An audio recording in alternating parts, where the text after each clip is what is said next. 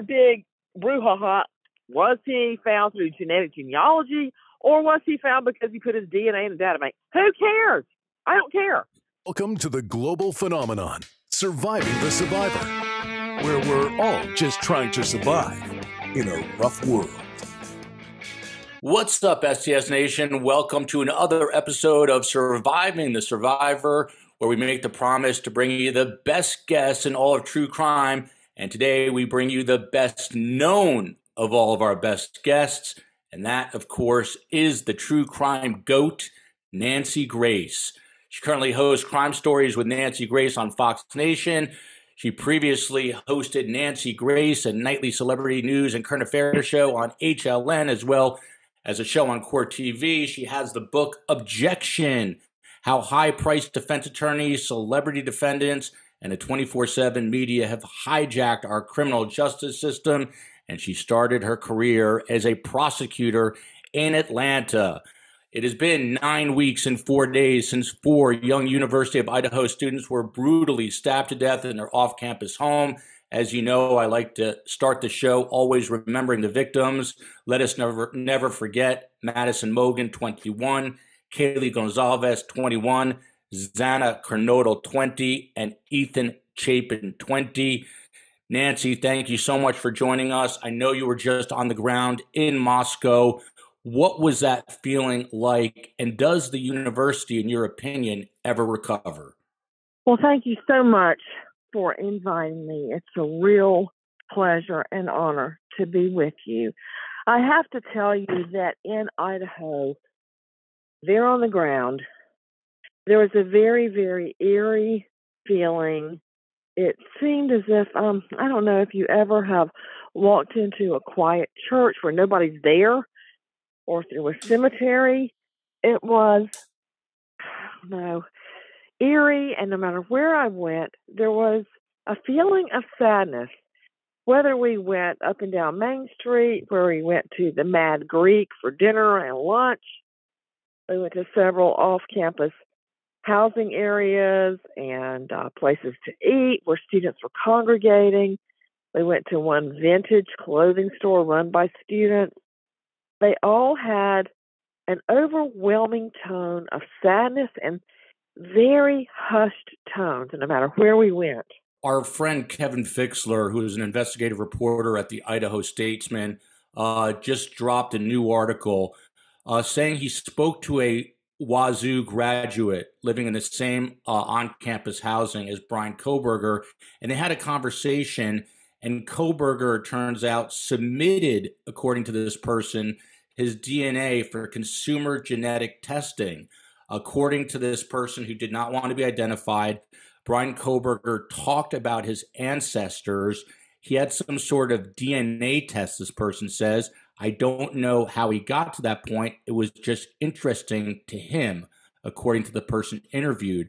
So, Nancy, is it your understanding, there's been a lot of talk about IgG, this investigative genetic genealogy, that it was in fact used? Or what do you make of the fact that he apparently has some interest in DNA? Well, I find that really interesting. I mean, he was obviously no stranger to DNA, deoxyribonucleic acid. He had been a criminologist major for some time. So that would not have been anything new to him. But I find it interesting that he, knowing what he knows about DNA, would have put his own DNA into a databank. Now, of course, there are public use databanks such as GEDWatch or Family Tree, where there's no expectation of privacy. But with other databases such as Ancestry.com or 23andMe, that data, that DNA information is not handed out on a silver platter. Now, I'm wondering, and I'm going to get to the bottom of this, when you do something like 23andMe, you can either click privacy or you can put your DNA out there to find long lost relatives with anyone else who is on the service and looking for you. So I'm wondering if that was done. That said, there's been a lot of discussion. Was the DNA match made by genetic genealogy? In other words, They found the DNA at the crime scene on the sheath of the knife. They then created a family tree going way, way, way back, probably centuries, came down to who might be in the area, a male in that area, and came up with Kohberger. Then, amazingly, had the identification of a white Elantra made by two incredible Washington State University cops who just happened to be going through the data bank of who had a white Elantra registered for campus housing. I went there to this step-toe housing where he lived, and that was a whole nother story I could tell you. But Please do. Please do. How was that? I will. But there's been a big brouhaha. Was he found through genetic genealogy, or was he found because he put his DNA in the data bank? Who cares? I don't care. If the DNA matches, I don't care how we got it, as long as it was constitutional. 100%. What was it like when you visited the on-campus housing? When I went there, I was really surprised because there were a lot of children. I mean, little children, like to be 3 to 5 years old. Well, a couple of them were walking around on their own, like they were coming home from school. So a few were older than that. But he actually shared a wall with a little boy. And I know this because I saw the little boy's toys underneath the stairwell in the apartment below Kohberger. Also, that person had said they noticed, it was the mom, had noticed Kohberger up walking around his apartment late at night, like 1 to 3 o'clock in the morning, and would always turn on his disposal. And that would, wake her up. But she didn't want to complain because she was afraid her child had woken him up, crying sometimes at night, so she never said anything. But I was surprised to think that somebody charged with 4 pre-planned murders, stabbing murders, which I think are a breed of their own, stabbers, are there mixing with children. It just, I didn't like it at all. I ran into another neighbor that I interview, and you can see and hear the interview on our new Fox special coming up, where we compare the similarities, the uncanny similarities between Kohberger and Ted Bundy. It's going to be called Parallels of Evil. I'm waiting for that to drop, I think, on the 28th. But I met a neighbor, and listen to this. The neighbor did not want me to use his name, so I promised I wouldn't. And when you see it in Parallels of Evil, you can't see the neighbor. We had to crop the whole thing so you never see the neighbor's face. You never see anything distinguishing about him. He doesn't want to go down in history as being known as Brian Kohberger's friend. But he told me Kohberger's father moved Kohberger across country like when you take your kid to college. And that the dad, who seemed like a pretty nice guy, very open, came up to the neighbor and said, look, can you befriend him? Can you be his friend? He has a really hard time making friends and meeting people. He's like setting up a play date with a 28-year-old kid. Anyway, that said, so the friend, the neighbor, went out of his way to invite him to things until finally the neighbor's wife said, stop. Do not invite him over for dinner. And the neighbor said, why? And she said, I don't know. 6 cents. I just don't, something about him. I don't want him around. Isn't that was odd? Good intuition on that woman's part. There's also, believe it or not, people, as in the magazine, reporting that in late October, that Brian Kohberger reportedly sent a greeting to one of the 3 female victims on Instagram. And when he didn't get a reply, he sent several more messages to her. This is according to the source that People magazine got, who's reportedly in law enforcement. The source saying he slid into one of the girl's DMs several times, but she didn't respond.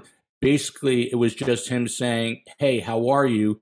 But he did it again and again. Social media can be a dangerous landscape these days. Do you think that something on there could have potentially triggered Brian Kohberger? I think it's entirely possible, especially when that is juxtaposed against.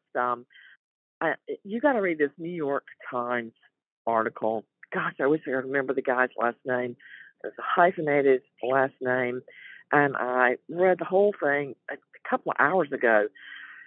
He managed to dig up old postings allegedly by Kohberger, dating back to Kohberger's teen years, where Kohberger describes himself as being a miserable sack of decaying meat.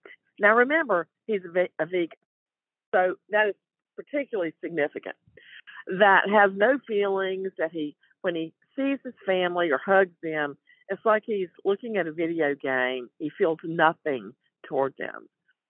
He talks about having I would say, superiority complex, delusions of grandeur. Those are his words, not mine, where he doesn't feel anything. And I find that really interesting because that is the textbook definition of a sociopath. Let me circle back because I took us down a rabbit hole on the New York Times discoveries. I don't know if any of that's going to come into court or not, but it may, to go to course of conduct, MO, modus operandi, method of operation, frame of mind. But back to your discussion of the DMs, direct messages, I believe through Insta. One of the girls, I'm sure it wasn't Ethan, but one of the girls very likely did not respond to his DMs. The irony, she may not have ever even seen them. But was that enough to trigger him? I'm not sure, but I do know if this is true, we've all been wondering, how did he identify his victims? Now remember, the state never has to prove motive to a jury, but practically speaking, they want to know why. They want to know, how are you connecting him to her? How are you doing that? So even though this law doesn't require you to do it, you better come up with the motive. And if it's true he was following them or watching them on Insta, they were very open. That may have been how he identified them. Yeah, very, very creepy. The title of that article you're referring to, the New York Times article, is Idaho murder suspect felt no emotion and little remorse as a teen. The byline is Mike Baker and Nicholas Bogle Burrows, for those of you who are interested. That's him. Yeah. There's still a little bit more news coming out. The Gonzalez family, which has been in the media quite a bit, they spoke to a YouTube channel, I believe. There was a lot of discussion about these final phone calls between the on-again, off-again boyfriend, Jack DeCur, and Kaylee Gonzalez, and they came out and say now that Kaylee was having regrets, some remorse over the breakup, and said to her parents, I might never find another Jack. This appears like it was a true love, at least a first love, Nancy. I know you went through a very painful situation. How difficult is this on the families and the boyfriend, Jack DeCur? Oh, my stars. I've thought about Jack so many times. And what you're referring to is the murder of my fiance shortly before our wedding. I think now that I have children, the two losses are incredibly painful and incredibly dissimilar. I don't think anything is closer to me than my children. Nothing. I would rather die than see anything happen to them. There's no love like a parent's love for their child. And I know that now. I didn't know it then. On the other hand, a lover, a sweetheart, a fiance, I mean, it took me well over 20 years to get past Keith's murder. I couldn't remarry. I would destroy every relationship I got into, unintentionally, but when I look back, it seemed like intentionally, because I couldn't let go. All your dreams of your future, your whole life is mapped out, and then it's suddenly destroyed like a nuclear bomb let loose. And those are two very, very different losses. And I have thought about that family, the four families, and Jack so often, and pray for them and hurt for what they're going through. But almost immediately, I got a sixth sense that Jack was not involved in any way. I mean, plus he alibied out. I think people wanted to think he was, but he just wasn't. It's obviously brutal on the families. Unfortunately, you know that firsthand. We have time for one or two quick questions from STS Nation. This one comes from Marina to Nancy. She writes, perhaps the touch DNA on the sheath is not even Brian Kohberger's, but his father's. In the affidavit, they say located a single source of male DNA. Does the DNA profile refer to the individual or familial? Just speculating here, the father could have touched it. How big a deal would that be if it was not Brian's DNA per se on that sheath? Well, it would be a huge big deal. And I can see how the questioner is misled. I see exactly how she was misled by the wording in the affidavit. But let me assure everyone, what that refers to is that the donor of the DNA on the sheet is, in fact, the male son of Kohberger's father. That's what that means. It is no way Brian Kohberger's father. It is the male son of his father, and his father only has one son. He has two daughters, one son, and that is Brian Kohberger. Once you see it play out and you hear the explanation, it will make perfect sense. It's like you get my DNA in a murder weapon, and then you think, oh, it's her. And you get my mom's DNA, and it's very clear from the mitochondrial DNA that the murder weapon was touched by one of Elizabeth Grace's daughters. She's got two daughters. And then you'd have to figure out which one of us did it.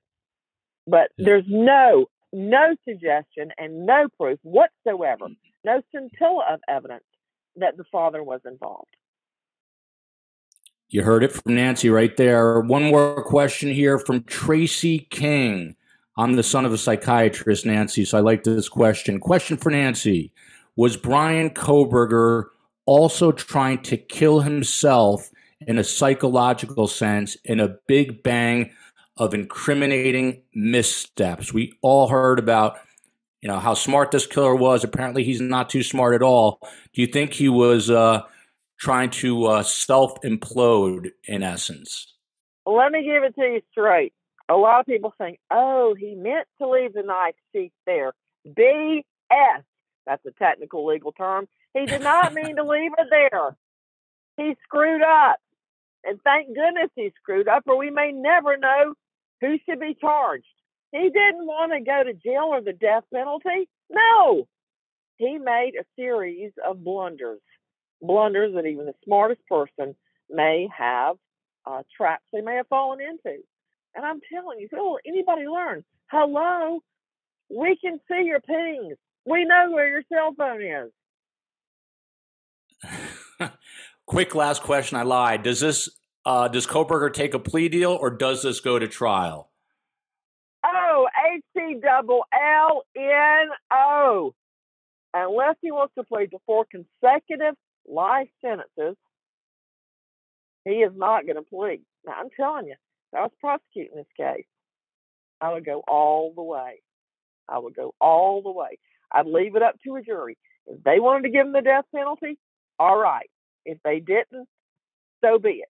But I would take this all the way for the maximum sentence, and then I would leave it up to a jury. The show on Fox Nation is Crime Stories with Nancy Grace, the special coming out paralleling Ted Bundy with Brian Kohberger is Parallels of Evil on Fox Nation. I have to say, I've interviewed a gazillion people in my time in broadcast media. This will go up high on the list to interview the goat of all goats of true crime. That, of course, is Nancy Grace. Nancy, thank you for being so graceful with your time. We appreciate it. We'll be back with another episode of Surviving the Survivor. Love you, America.